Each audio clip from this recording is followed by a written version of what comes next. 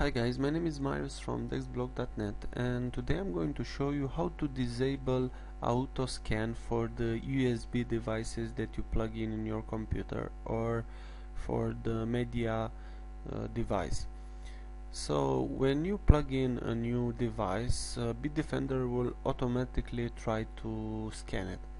You can disable this option on settings, on antivirus, and here go to exclusion, and here you have scan CD DVDs devices, scan USB devices, scan map network drive. So here you have auto scan, but you can ask every time or disable.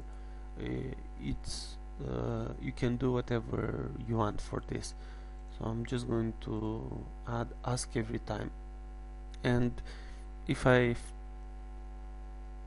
think it's alright to scan, I will scan it. If don't, I will not. So this is how you do it. Thanks for watching. Subscribe, leave a comment below, and thumbs up. Bye bye.